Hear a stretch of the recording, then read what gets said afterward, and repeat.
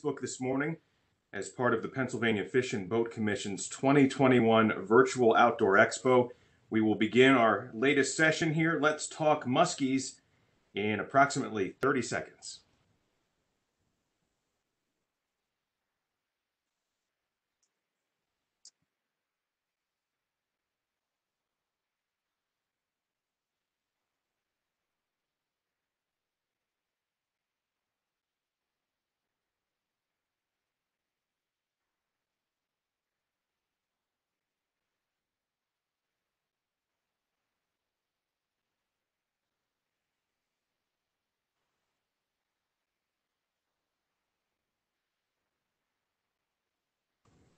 All right, and good morning, everyone, and welcome once again to the 2021 Virtual Outdoor Expo presented this week by the Pennsylvania Fish and Boat Commission. My name is Mike Parker, Communications Director for the agency. Happy Friday morning to you all. Thanks for joining us. We're excited to bring you really our final session that's based on content this week. That is an original topic, which is Let's Talk Muskies.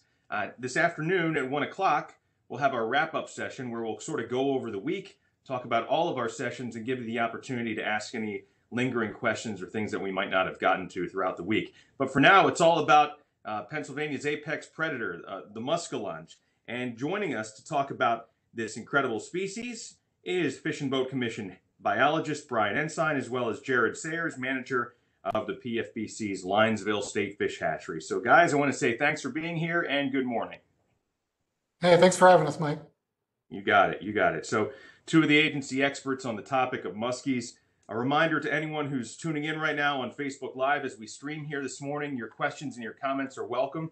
That's exactly why we're here. We're going to try to get to as many of the relevant questions that we can to talk with our experts over the next 40 minutes to an hour or so. But remember, if it's just a basic question about fishing and boating unrelated to muskies, you can find answers to many frequently asked questions on our website, fishandboat.com. All right, so to kick things off, we're just going to spend a minute or two with our guests here each, and I'm going to ask you, we'll start with you, Jared. You want to talk about your experience and what led you to the hatchery system with the Fish and Boat Commission? Sure. As it seems like a popular answer, I grew up hunting and fishing, and that's what I truly had a passion for. I never really thought I would have an opportunity to make that into a career, but I decided to give it a shot. So I went to college. I got a bachelor's degree in biology and ecosystem conservation. Then I started looking for job opportunities. I applied to the Fish and Boat Commission. It took me about 3 years, but I did finally get hired as a seasonal fish culturist at the Union City Hatchery. I actually worked there with Brian Ensign. We started in the early days of muskie feed conversion, so we've been in this program for a long time. Eventually, I transferred down to the Linesville Fish Hatchery as a fish culturist, worked my way up to the foreman position, and eventually became a manager. So I've been the manager of the Linesville Hatchery for about 7 years now, and I've been with the commission for 14 years. Thank you, Jared. Brian, same question to you. Why don't you tell us a little about your background as a fisheries biologist? Okay, sure. Hi, Mike. It's great to be here with all of our anglers today. Jared and I are always excited to talk about muskies. So as you mentioned, we've kind of been together, growing up, working through the system and working with these fish. So it's actually a personal fish we enjoy working with. So as a field biologist by nature, I'm already itching to get out in the field, but guess we'll have to wait a little bit until we get some good weather before we can get out. A bit of background about myself. I'm a lifelong hunter and fisherman. Really enjoy the outdoors. Similar to Jared, regarding my professional background, I spent time in the Pacific Northwest, specifically in Oregon, where I attended Mount Hood Community College and got my associate's degree in fishery science. And then after that, I moved to Pennsylvania, and I attended and graduated Mansfield University with a BS in fishery science. That was back in 2002. During my summers while attending, I was actually an FBA, and I worked out of our Lake Erie Research Unit for a couple years while I was in school. Then shortly after I graduated from there, after those two seasonal positions, 2 summers as a seasonal, I got on with our Union City hatchery, and that was shortly after that. And about 5 years at the Union City hatchery, and then it was at our Union City facility. Jared and I both worked together there. After that, I was promoted to a fishery biologist in 2010. I'm currently in charge of our Fisheries Management Area 2 office. We have an office here in Tionesta, stationed right with our hatchery as well, too. And so all in all, I've been with the agency for about 17 years, and the past 11 has been here at this office. So. All right, excellent. Both of you guys have the credentials to back it up, and we'll talk some muskies here in just a couple of minutes. As you know, it's a topic that is it's hot with the anglers. I would say that it's certainly, muskies are nothing new, but we do count it among our emerging fisheries because it seems as not only the program has evolved and is becoming more popular, but the activity, people who are out there spreading the word about muskies, getting excited about it. Muskie clubs are becoming more prevalent across the Commonwealth of Pennsylvania. A couple of years ago, we did a video. It's still quite up to date. We're going to take a couple minutes to take a look at that. I want to say thanks to our producer this morning, Adam Spangler, who's keeping things going in the background as Adam cues up this video about Pennsylvania's muskie program. Jared, you had a part in producing this. You want to give us a quick preview as Adam pulls this up to tell us what we're about to look at for the next 7 minutes or so? Sure. Yeah, there's a lot that goes into the muskie program, and we'll get into that more as we talk, but this video is going to show you a little bit about how we bring the muskie brood. We have to catch large fish to be able to take the eggs from them. We raise them in the hatch house. We have outside raceways where we raise these fish, which will be shown in the video. It's a pretty good video that shows just a quick snapshot of what the whole program is, and we'll be getting into some more of the details as we go through some of these questions. All right. And it looks like we're bringing that up right now. We're going to test it, make sure we've got audio, and then we're going to sit back and just watch this for a few minutes.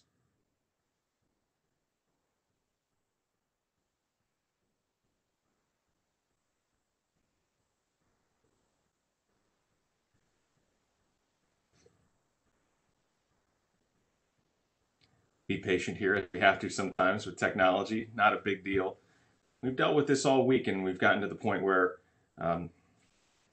playing the videos and showing the pictures has gotten a little bit easier for us, but every once in a while we have a little bit of a waiting period, as we found out. Give it another quick try. This was filmed at the Linesville State Fish Hatchery. The muskellunge, or muskie, is Pennsylvania's largest game fish. Go get them, anglers. Long, strong, toothy, and fast, adult muskies represent the top of the food chain in our warm water fisheries.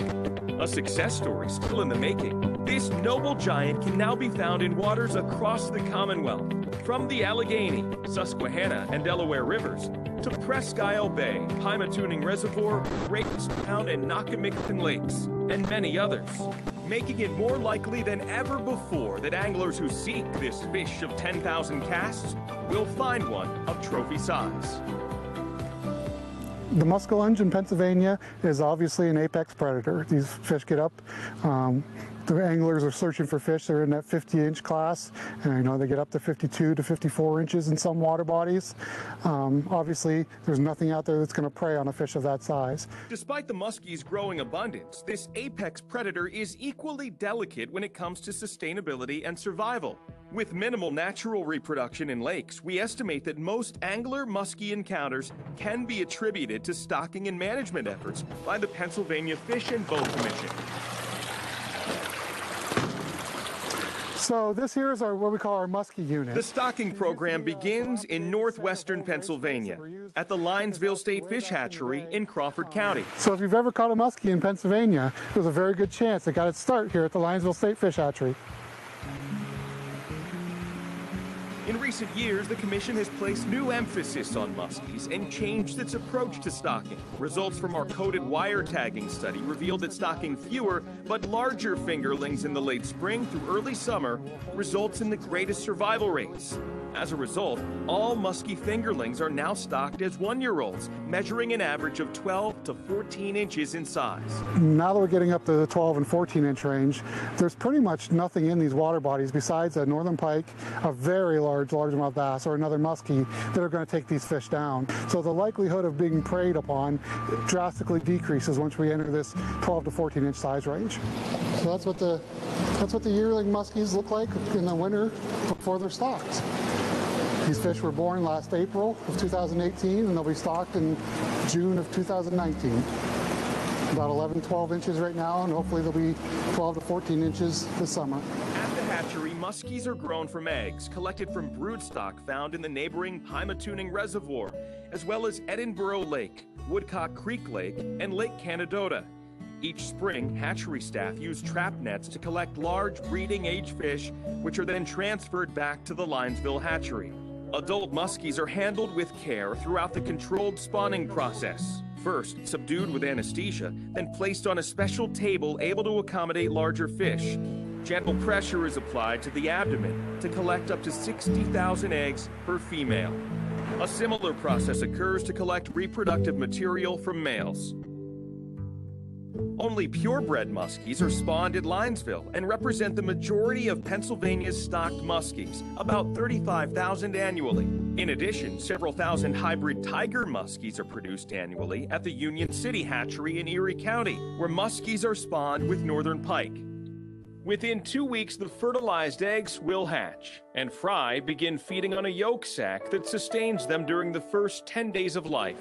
Once the yolk sac is absorbed, the fry begin to swim and search for food. Initially, they're fed a combination of brine shrimp and dry pellet feed until they're fully converted onto dry feed. As they grow, the muskies are periodically fed minnows to boost their immune systems and maximize growth, but the muskies will remain on dry food pellets until they reach stocking size. Yeah, you can tell they look very much similar to what they look at as adults at this stage. You can see the bars.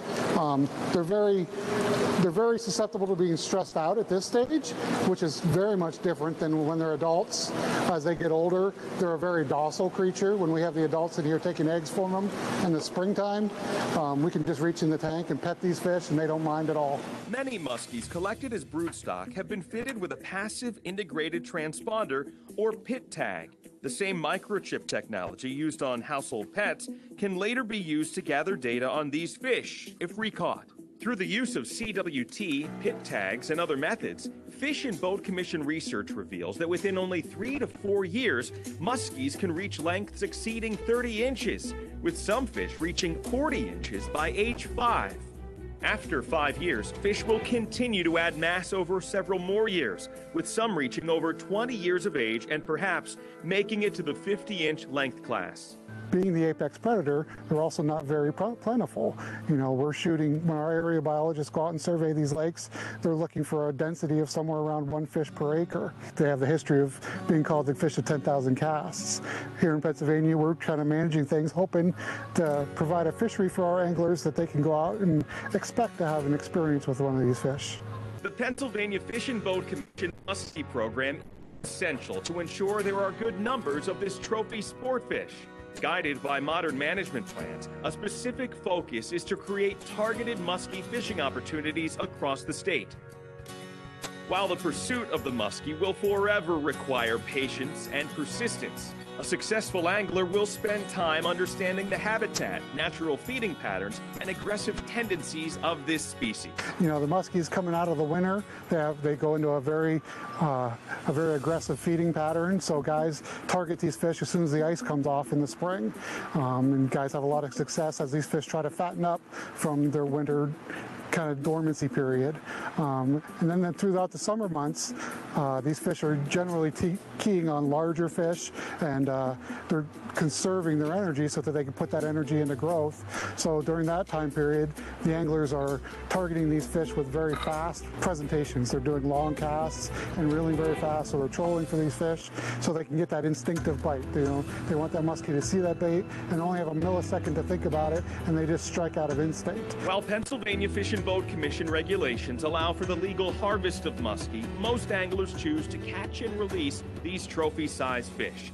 To ensure the survival of the fish, safe handling of your catch is essential. The muskie slime coat is very important and protects the fish from disease. Every attempt should be made not to wipe off the slime coat. It's important not to touch the red gill parts. Carefully hold the muskie under the gill plate with your fingers wrapping around the lower jaw. A muskie should always be handled horizontally, never vertically. When placing a muskie back into the water, there's no need to move the fish back and forth. Allow them to move water through their gills naturally. It is okay to hold the tail if it helps the fish stay upright during recovery. And as with any fish, the least amount of time spent out of the water, the better.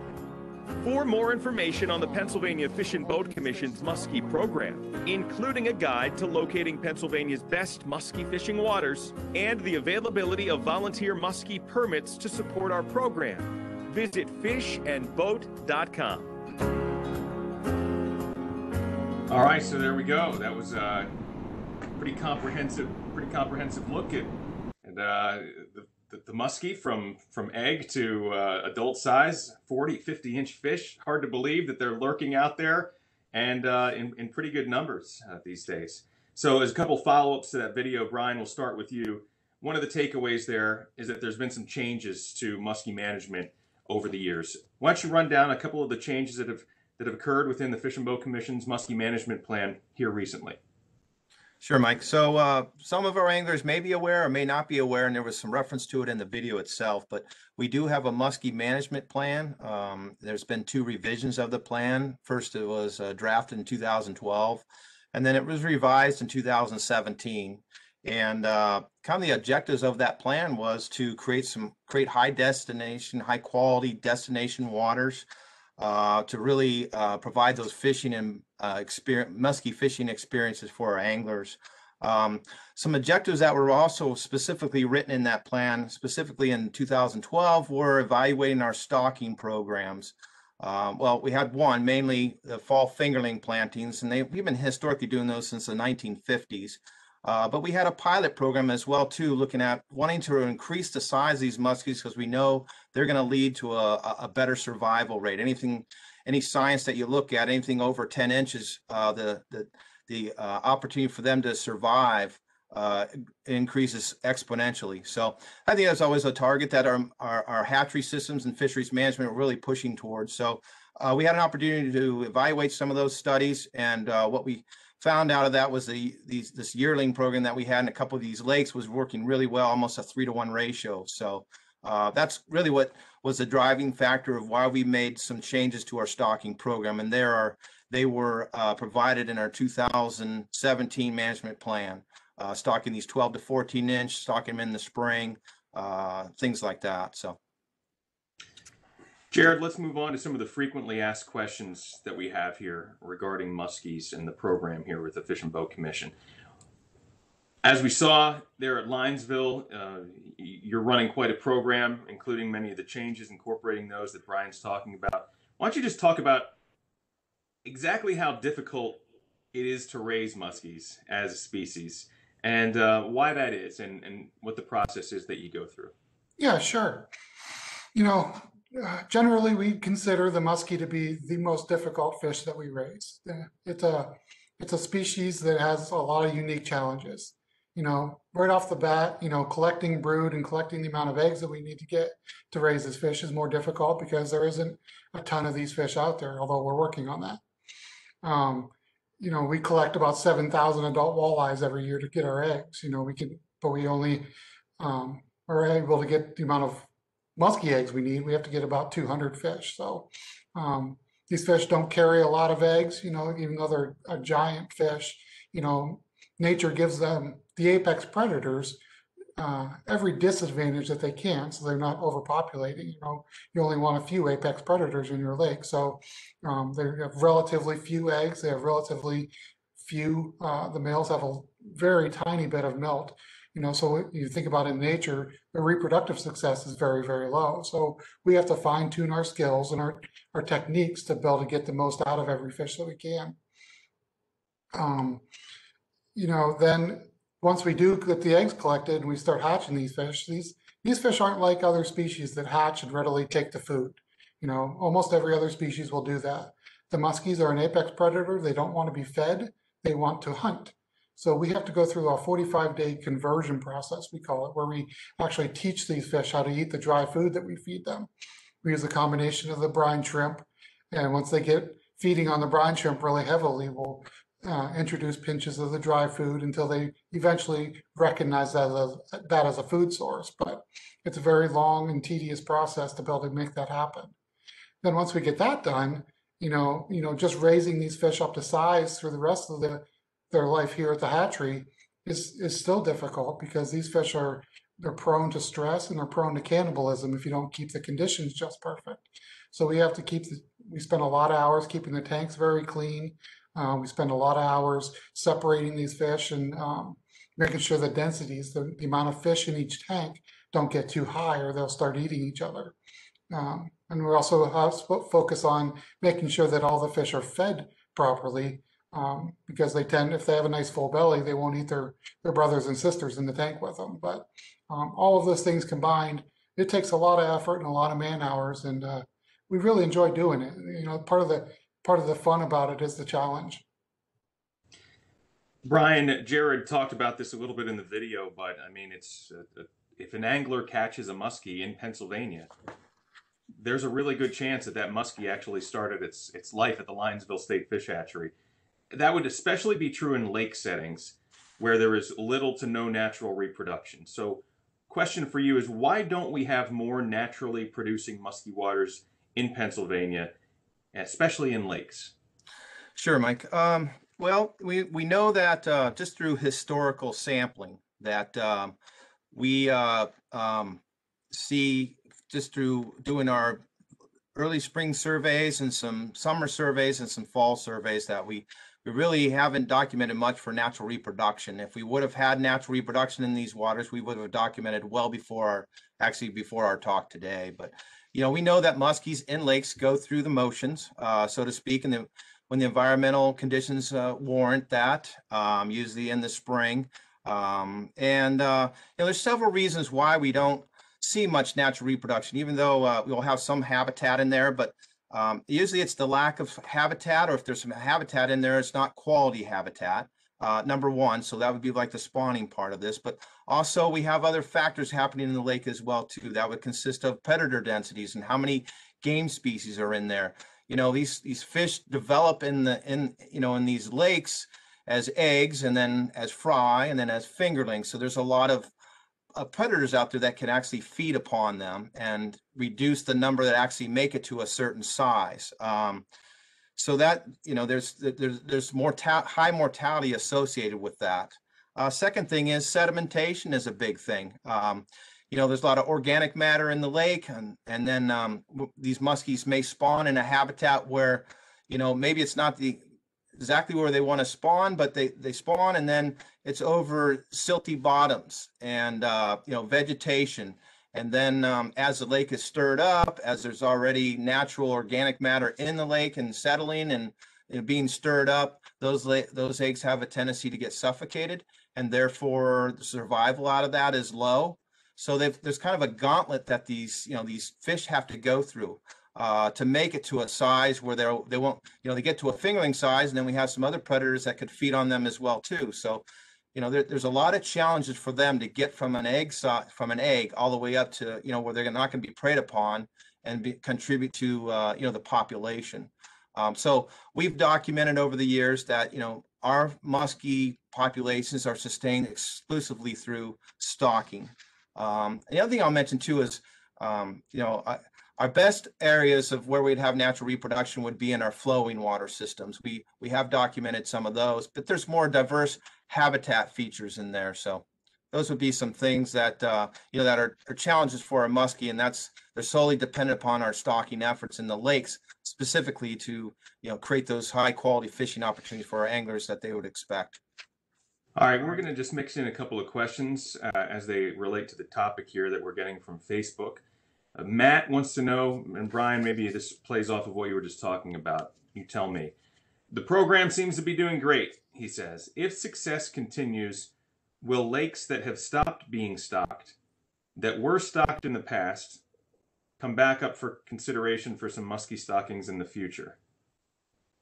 Sure. So great question.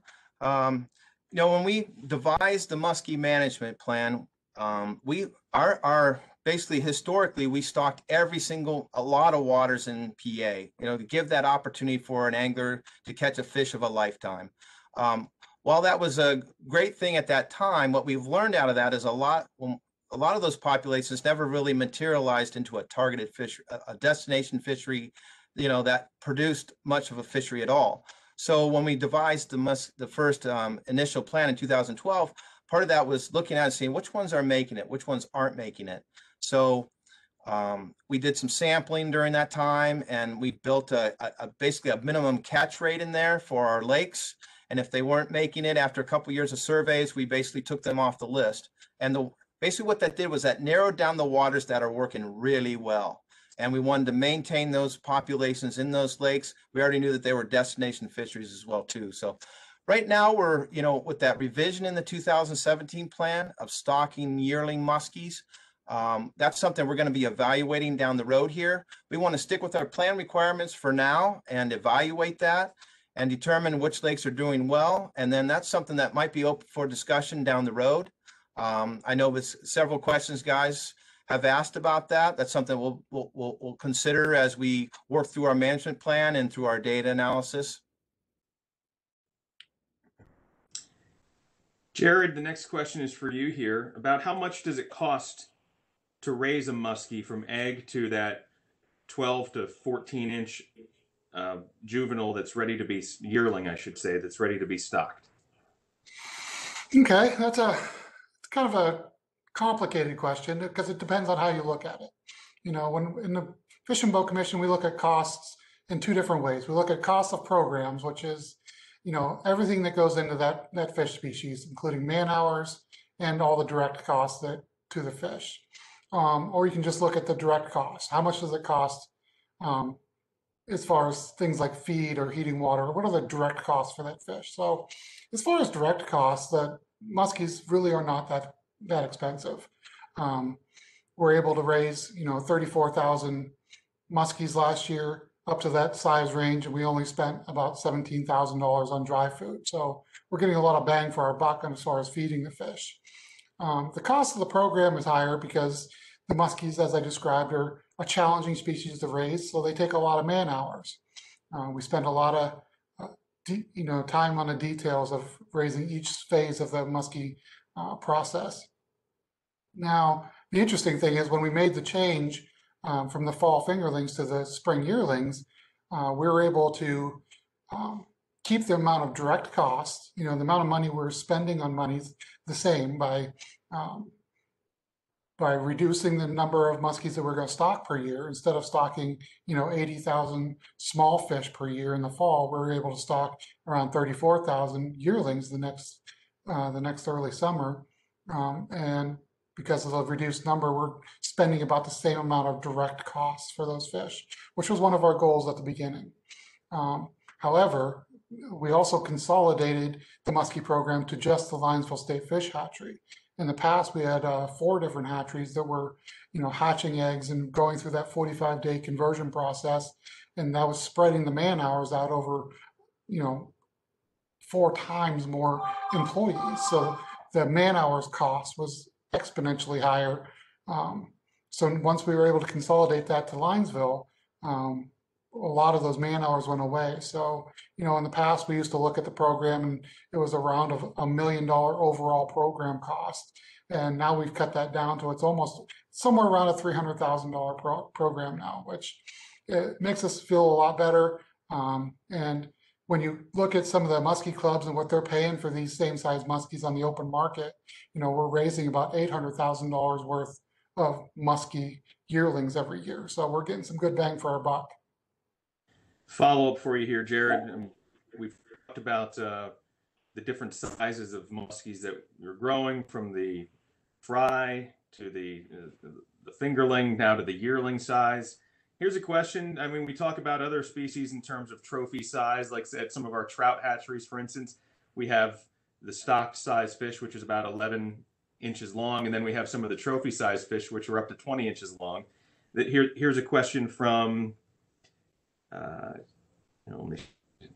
from Walter. He wants to know, does the hatchery system have the proper infrastructure to grow out to even larger sizes, like larger fish or larger tanks? Is that even reasonable? What if we put some in there that were 30 inches already? Is it possible to even grow them to that size in a hatchery? Well, currently probably not. It's something we could look at if we thought there was a biological need for that. When we think about stocking programs, no matter what species it's for, what we think about is raising that fish to the point where it's past where that species would normally get the major predation in the wild. So, you know, in bluegills or largemouth bass or something like that, you can imagine that most of them are getting eaten as fry, you know, and they don't survive really well until they get up to that 3 or 4 inch range. You know, muskies, obviously there isn't a lot of them out there in the wild, but they're going to get preyed upon until they get outside of the size range where the largemouth bass can feed on them. So, you know, getting them past that 10-inch range and into that 12 to 14-inch range gets them out of the period where they'd normally get preyed upon in the wild. So, in theory, stocking a fish at 14 inches or stocking a fish at 30 inches, we're hoping that, you know, they're going to have about the same survival rate. You know, we're trying to get these fish to the size where they're going to live, or at least a high percentage of them are going to live. So I don't think there would be a need to raise fish of that size, but it's something, you know, that would be interesting to think about. Brian, another question that came in from Facebook for you regarding how we determine sort of the minimum size and creel limits in muskie, and the question relates to having success in some cases with natural reproduction. Do you put any thought into how we protect the larger fish that are responsible for the natural reproduction? And I assume that they're probably talking about in some of our rivers, if you didn't touch on that yet. Yeah, that's a great question. And I mentioned earlier in my talk, in case some people are just joining us now, but I did mention that, you know, in lakes, we don't have much for natural reproduction. Obviously, the best chance of that is going to be in our flowing water systems. And we have documented that. North Branch of Susquehanna is one of those that has natural reproduction, and it's being managed appropriately that way. We've documented in some other waters as well, too, but not at the level where stocking is definitely needed to maintain a high quality fishery. As far as minimum size limits and that, I think it's important to point out that muskies are already considered under most people who fish for them as a catch and release fishery. So when we have that, harvest really isn't a major issue removing bigger fish out of the population. And as well as, you know, in these natural reproducing waters, we do have in lakes, we do have a broodstock lake program that protects some of these fish during the spawning time. That's more for a hatchery utilage thing for, you know, for we use a certain chemical that we put in, you know, to use the fish to anesthetize them, and then they're put back in the lake where they're from. So keep in mind with the minimum size limit on this is that because they are a catch and release, primarily a catch and release species, that you know, very early in the beginning when we were established, we used to have a 32 inch size limit on them. We raised that to 40 inches because that was a request of our anglers, that they felt like maybe if there is some harvest, they'd like to see those fish get to a bigger size. And so we honored that. We did that. We looked at our data and said, hey, we support that decision. They wanted 36 inches. We actually moved it up to 40 inches, and we decreased the creel rate, creel limit on those fish from 2 to 1 fish per day. So, you know, we understood the, you know, kind of the desires of our muskie folks out there and protecting that and wanting to get those larger size fish. So, you know, and keep in mind, it's a stock fishery as well, too. So, you know, we're protecting it that way and keeping those populations, you know, in case we do have some issues with, you know, anything happening with those lakes with those fish. We're getting a lot of questions for you guys, so this is great. So we'll just keep them rolling if you don't mind. Here's an easy one, and as you notice, we're keeping these photos and some of the videos up that you're seeing here. So it's a good time to answer the question, maybe as you're watching the video that we see on the screen. Simple question, but Jared, you want to handle this one? John wants to know what's the difference between a tiger muskie and a traditional muskie. You want to explain that process a little bit? Sure. So a tiger muskie is a cross. It's a hybrid species. It's a cross between a northern pike and a muskie. You can do the cross either way. We do some of this spawning up at our Union City hatchery, You can use a male northern pike and a female muskie, or you can use a female northern pike and a male muskie. Generally, the tiger muskies are thought to be a little bit more of an aggressive fish. They don't quite get as big as a purebred muskie, but they do get bigger than a northern pike. So they have some of the best qualities of each. One thing about the tiger muskies is they tend to be more of a cool water fish, like the northern pike would be. So they work better in large impoundments and or river systems where there's some cooler water or deeper water. They do not work as well in a shallow lake, even relatively shallow lake. Like the purebred muskies do really, really well in Pymatuning or, water bodies that are 30 feet and less and kind of vegetated and lots of phytoplankton in the water, where the tiger muskies tend to do better in like Army Corps of Engineer lakes that have a little bit clearer water, less organic water, and they have access to cooler water. It's just two different varieties of the species, and we like to be able to offer both options to the anglers of Pennsylvania. Brian, if you would take a look at this is a video right now of a yearling muskie stocking, purebred muskie stocking at, I think this is Marsh Creek State Park in Chester County last season in 2020, I believe. Okay. As we take a look at this video, we're also going to get into, there will be some other shots of muskies there. Different color phases that we see, some of these muskies, obviously, if you could explain once we see it, maybe the color variation or between a tiger muskie and a purebred. And then just a question, something that I've noticed. I mean, some of these fish tend to be green. Some of them are almost have a very white color phase to them. Is that something that's natural for the species? And as we take a look at this video, feel free to explain it as you see a particular fish. Sure. So we kind of see we typically see three phases of our muskies. I'll say kind of a color pattern or barred or spotted or things like that. So there's basically three phases. So we have a clear phase, and that's typically, you see this more prominent in, I would say, our adult fish. When they get to about 30 inches in size, you'll start seeing some variations. But in the purebreds, you're going to be more the clear phase. You don't see a lot of the spotting on them. They actually look like they're kind of all orangish or, kind of clear. There are less spots in them. And then there's like a spotted pattern to them, and not to be confused with like the spotted muskie or anything like that. That's not what we're talking about. We're just various phases of the purebred muskies. They'll be completely spotted through them all the way through the perkle and through the cheek and all that. And then we'll also see what we call this barred phase.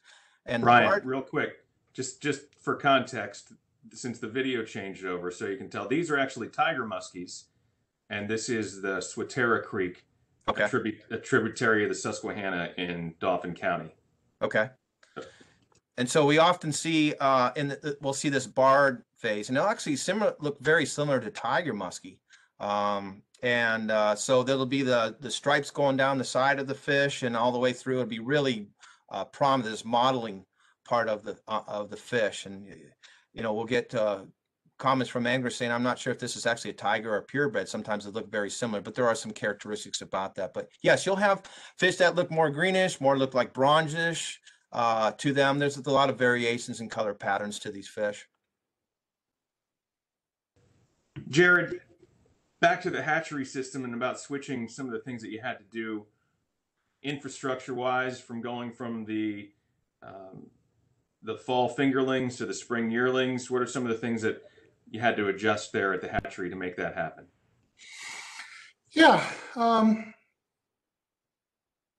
of the things kind of caught us off guard a little bit, to be honest. The early stages of the process are still obviously very similar.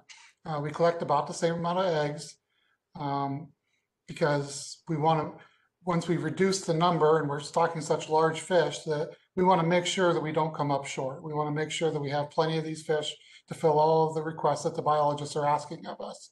So we start off with about the same amount of fish. Now, our usual process was that we'd raise these fish in our hatch house until they got up to about 4 or 5 inches. And then, in mid-June, we'd take them out to the outside raceways where they would have more room to grow. And we really got a big jump in growth once we started taking these fish out to the outside raceways.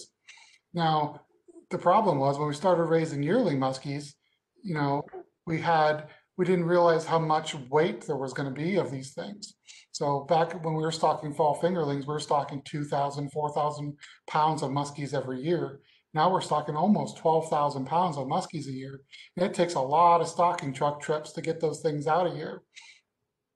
We've had to bring in several other hatcheries, and it's taken a lot of cooperation to be able to stock these fish in a timely manner. Um, and different than the trout hatcheries have to deal with, because our waters, usually put right around 70 degrees at that time. It doesn't hold as much oxygen, so we can't load our tanks up like they would on a trout stocking stream. So it takes a lot of trucks to get these fish out of here, and the timing of getting the fish that are in the hatch house at 4 or 5 inches out to the raceway so we can maximize growth, and getting the yearling fish that have already been out in the raceways up to that 12 to 14 inch size range, and then stocked so that we can clean the raceways, disinfect the raceways, and get the fish out there. That's really been the biggest adjustment for us, is um, everything has to fall into place, and we have to make sure that we're on our game and we're getting these fish up to size as fast as we can, and that we're spreading the fish out in the hatch house as much as we can so that we're not losing growth, and just getting the two year classes of fish to fit together perfectly has been a challenge, but it's something we've adjusted to, and it's working pretty good. Brian, two questions here for you. This one from Facebook, someone who wants to know, and you've again touched on this, but I want to ask the question uh, since it's a specific question. If the conditions were right, would would a muskie that was raised at our hatchery be able to reproduce in the wild? Well, that would depend, Mike, on what kind of water are we talking about. Are we talking about obviously we've been talking quite a bit about lakes, so that the chances of that happening are going to be pretty slim. When we talk about flowing waters, yes, there's opportunities to do that. I want to real quickly mention too, there's a lot of discussion about natural reproduction, and some of these questions could be coming from a part of, guys fish in other states, and say like the Great Lakes, Wisconsin, Michigan, places like that. They do have some lakes there, but these are lakes that are 200,000 acres plus. So these are huge lakes, and they have some natural spawn in some of their lakes. So, but in Pennsylvania, our largest lake is around, just under about 13,000 acres, 13,000 acres or so. So, you're kind of comparing apples and oranges when you're talking about a lake environment. When it comes to river systems, though, in our 2017 update, part of that was we don't have a lot of information about our flowing waters. We stock them, we sample them, but we weren't doing really any real targeted surveys for them. We did for bass, we did for other species. But that's the greatest place of having natural reproduction occurring. So part of that plan was and what we're doing now is evaluating that. Maybe we're going in there when we're not doing any stockings. They're on an off year, because everybody knows that it's an alternate year, even years and odd years when we're doing our stockings. And when we're in there and it's not a stocking year, we can be in there, in July and August and September, when fish have an opportunity to naturally spawn in there. We can look for those young of the year fish to determine what is the level of natural reproduction in those waters. Also, we'll come in the spring and we'll take a look at what is the adult populations and support that. So, if we had natural reproduction in all of our flowing water systems, that would be great. And it was at a level that was, of a high enough level that sustained a fishery and provide a high quality fishery, that would be tremendous. But again, over time here now, we've documented some that have some waters have natural reproduction in them, but not at a level where they would not need to have stocking anymore. But continuing work is still being done with that. The person asking the question here was specifically referring to the Ohio River, just making the comment that he sees, tell me if he's right, but according to his records, there hasn't been any purebred muskie stockings there since the early 2000s. However, he just wanted to comment that he still catches plenty of muskies in the Ohio River of all sizes. Yeah, sure. And that's something we can follow up with this gentleman, with our biologist in our Ohio. I kind of manage the more on the Allegheny River, but that's something we can follow up with him. We'll get his contact information.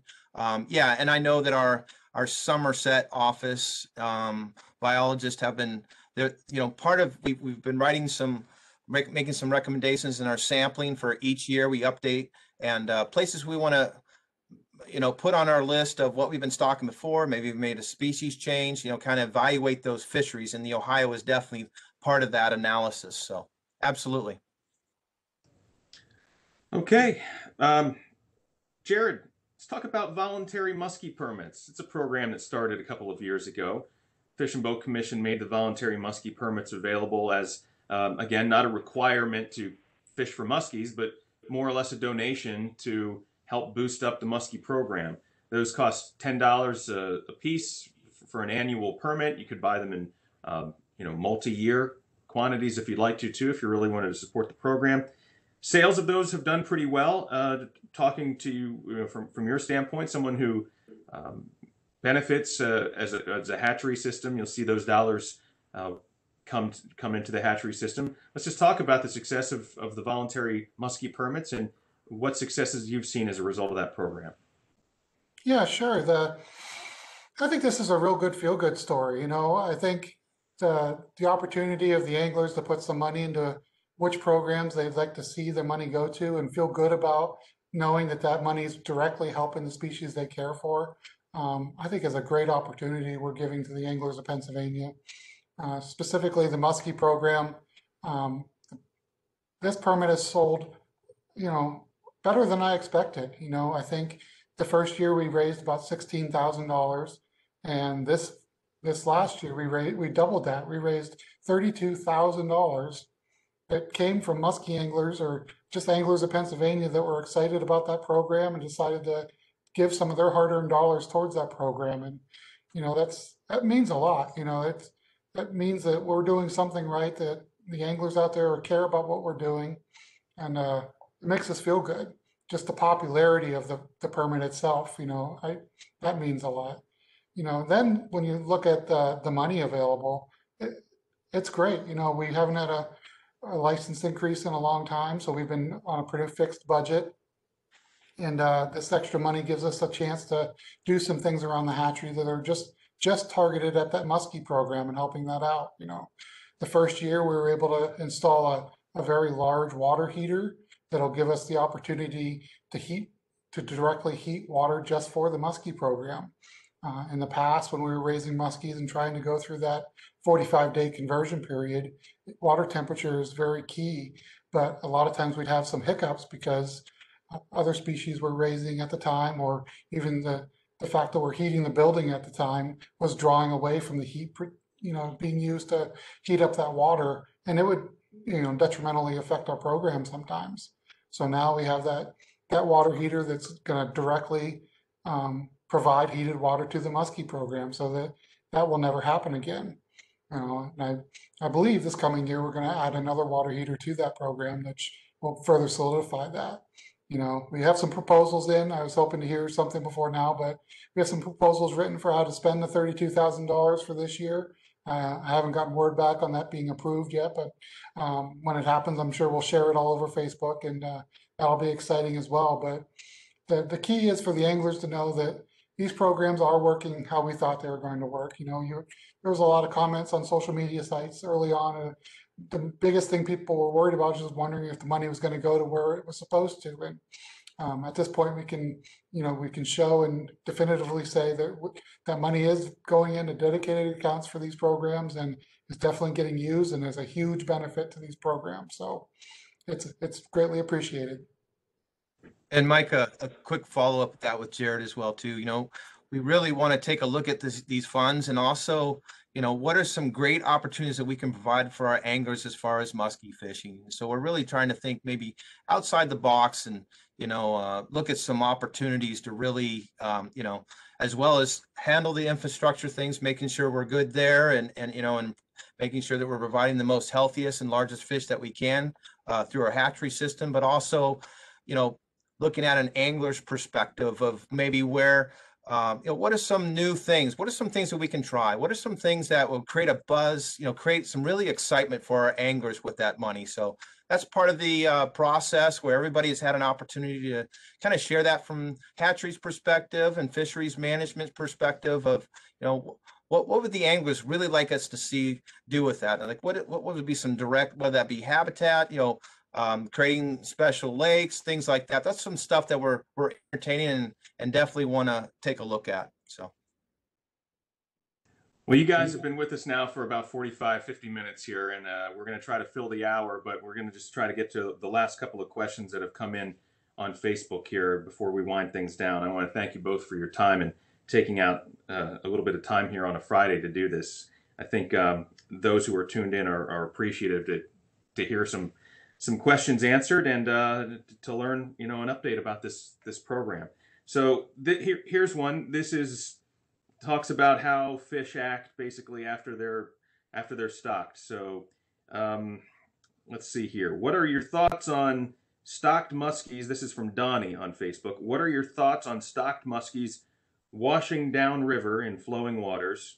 What about over dams? Is there any evidence that fish migrate upriver through obstacles like locks and such?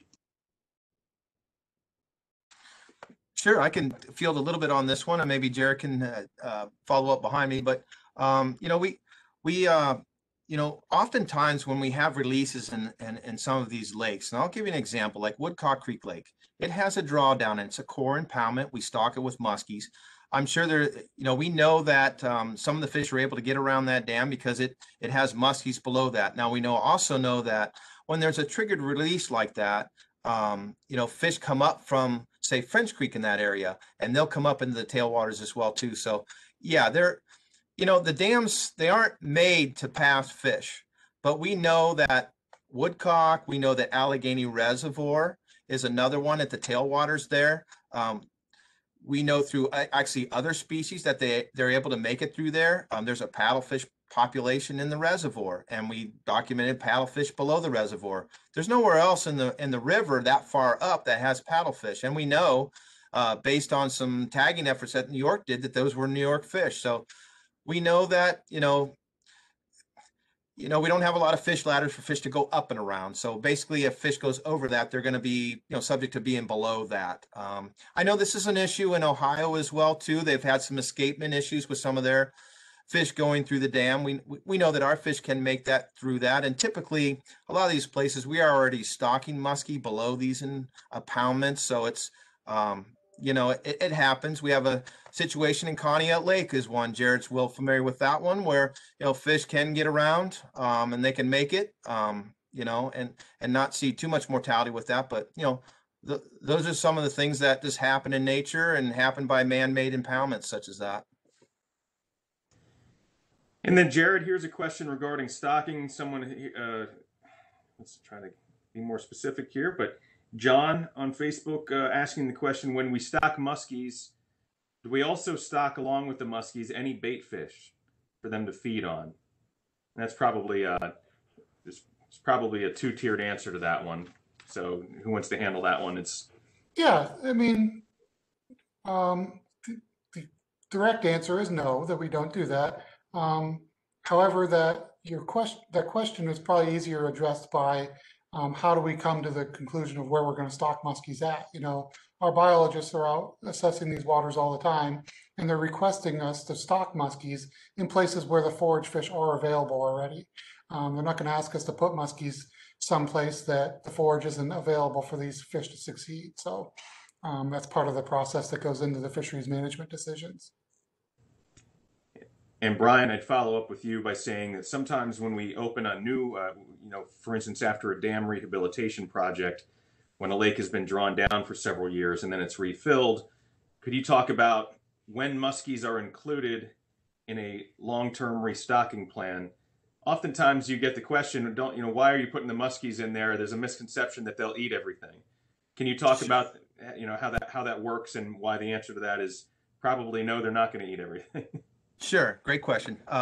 So when we have a reclaimed impoundment, and unfortunately they've been coming up too often, but those things are out of our control. We have some old aging, impoundments that they no longer meet the DEP safety protocol for continued operation of them. So a lot of times these have a very good fishery in them, and then we have to kind of work on getting those fish out of there, put them in a safe place where they can go, and then once they're drawn down, then we build a restocking plan. It's typically a 3-year restocking plan, and it's built similar to what species are already in the lake. What was really working well. Some of those waters, I'll give you an example. Tamarack Lake is one of them, located in Crawford County. That's one that was a really good producer for muskies. We have intentions of us, restocking that back up in the lake with that to, provide that fishing experience for our anglers. It did very well. So we usually start with fingerlings is what we do. And we have a very tiered approach of how we do that. Start with bass and bass and some forage species, so they have a immediate food source. And then after about a couple years, year or two, then what we'll do is we'll start introducing all the other species in there. And then as those populations begin to build and repopulate the lake, we'll come in and we'll do a survey and we'll assess those lakes and make any adjustments to our stockings that we need to, numbers, or if we need to tweak it a little bit. And then at that point, usually most of those waters are catch and release at that time, just to protect those populations. Now, muskie are going to be stocked annually in walleye. So that's something that we'll monitor through that to make sure they're meeting our management plan goals and get the lake back to where it was before. Gentlemen, I want to thank you again as we wind down here. There's a wealth of information in the last hour that I hope people have a chance to go back if they have any questions and tuned in late. If they go back and watch from the beginning, I think you guys addressed quite a bit of stuff. As I'm looking at fishandboat.com right now, under the state record fish page, it says that Lewis Walker Jr. of Meadville, Pennsylvania, owns the state record for a muskellunge all the way back in 1924 out of Conneaut Lake, Crawford County. The fish weighed 54 pounds, 3 ounces. So 54 pounds, 3 ounces. And of course, we'll preface this by saying that Pennsylvania state record fish are based on weight, not length. So the idea that we're only including weight. So let's just look at that. That's a monster. So back in 1924, it stood for almost 100 years at this point. As we wrap up our discussion here, guys, based on what we know about the muskie program, where the muskies are thriving right now. Brian, I'll start with you. If you had if you had a prediction, where would you say the next state record muskie is going to be caught from out of Pennsylvania waters? Sure. I love this question. Anglers, we got a lot of interested anglers out there who just enjoy our fishery that we provide. And, we got all kinds of anglers out there. We guys that are just starting to fish, and they're wondering where some great places to go fish and where they're at. And then we have folks out there that, are diehard muskie fishermen, and they probably have a better knowledge of these than myself, but we can kind of use some historical catch information where we think there might be some great places, some places where muskie records could be broken. I would preface by saying it's probably going to happen in a larger lake or a larger flowing water system is what's going to happen. So I have a short list of about 5 waters where I feel that, it's our opinion, but also looking at some of our catch data, determine that. Kind of putting some logistics to this. But first one would be Pymatuning Lake. It's a 13,000 acre lake, a huge lake. And, our guys have been sampling that and seeing some really nice size fit, not only numbers of fish, but nice size fish. It's very fertile water. It has a abundant forage base. And those are some key factors, for getting fish to that size. You got to have the right growing conditions. You got to have the right space for them, as Jared mentioned, that they're very territorial with these fish. And then, it's got to have the right fertility of the water and all that. So that's definitely one of those. Allegheny Reservoir is another one. I don't know if our anglers are aware of this, but that's where the state record northern pike came from. It still holds value to there. Maybe some of you have heard or not, but the Kinzu Giant, that might ring a bell with some of our folks. That was actually a fish that was sampled by the U.S. Fish and Wildlife Service. That fish was 54 pounds, 14 ounces, 54 and 3/8 inch size fish. Now that wasn't obviously caught by fishing line. It was sampled through some biologists, but it has every opportunity to see some really nice size fish in there. The third one would be Lake Arthur. This one is, you know, our Area 1 crew have been sampling this over years and getting some really nice and lots of muskie and really nice sized muskie out of that. And then for a real quick flowing water system, you know, I think the Allegheny River, you know, it's, if you read any magazines, and these are the experts talking about this and ranking waters across the United States. Did you know that the Allegheny River is ranked 10th best out of all the destination places to go to fish for muskies? And we've had a few here down in Tionesta at the outlet where they've pushed 50 inches. So absolutely opportunities in the Allegheny River. Jared, any rebuttal to that or agreement?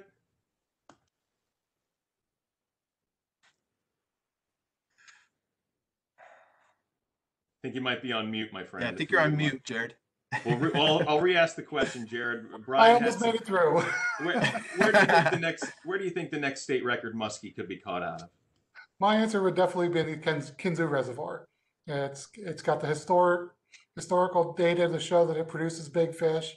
You get the old wives' tales of divers going down and inspecting the dam and seeing, you know, fish that were bigger than them down there. It's big. It's a muskie population that's on the comeback. You know, we're definitely seeing a lot of young fish in there.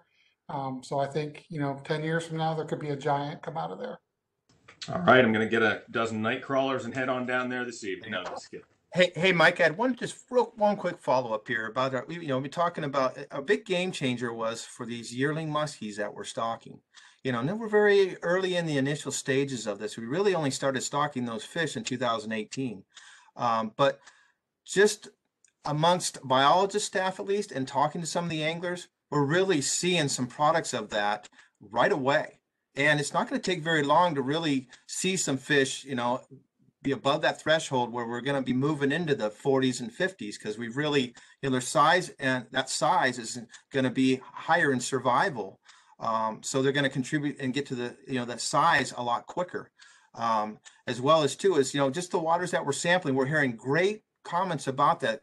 And seeing the cases ourselves just through sampling efforts and waters where we, you know, we started writing notes about the waters that we're in and seeing how well they're doing, seeing those numbers and those size ranges, and they were from from that yearling product. So.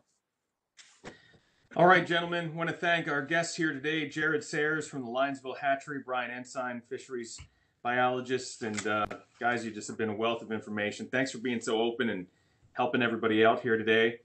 For more information about Muskellunge, the Pennsylvania Fish and Boat Commission's muskie program, Pennsylvania's best muskie fishing waters, some muskie fishing tips. I was kidding about the night crawlers, by the way. Head to fishandboat.com. All right, so final thoughts from you both. This is just a quick thing. People who want to start, never muskie fish before, where's a good resource to go to? Who should they talk to? And we'll just give that one to Jared. Yeah, I'm glad you touched on that, Mike, because I think it's something we always want to be cognizant of as we want to grow this sport.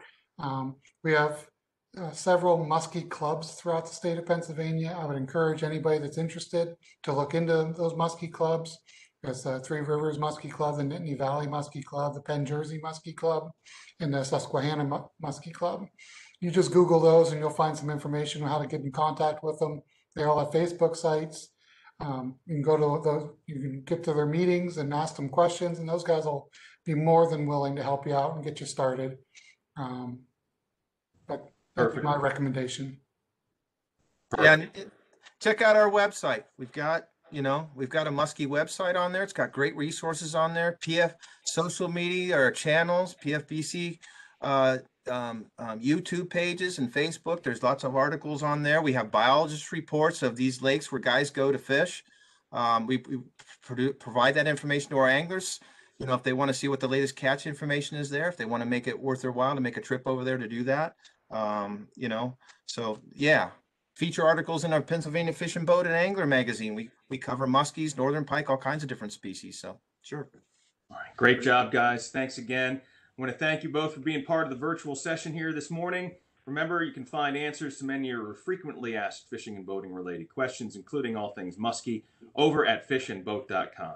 If you enjoyed this presentation on Facebook, YouTube, or wherever you found us today, please like it and share it. Help us spread the word about our virtual Outdoor Expo content. Our final session of the week will happen this afternoon at 1 o'clock, just about 2 hours from now, when we'll deliver our wrap-up show. And we'll talk to Deputy Executive Director for Field Operations, Andy Shields, and maybe some other surprise guests. We're going to look back on the week's most interesting discussions, try to answer some of those lingering questions that we didn't get to throughout the week, and we'll preview another upcoming event in a virtual fashion. It's going to be called the Virtual Fisheries Summit, and Brian will be part of that as well. So we'll have more about that coming up at 1 o'clock. Again, thanks to our guests, Jared, Brian. Have a great day. Have a great extended President's Day weekend, and we'll catch you guys another time. Take Thank care, you. everyone. We'll see you on the water sometime. All right.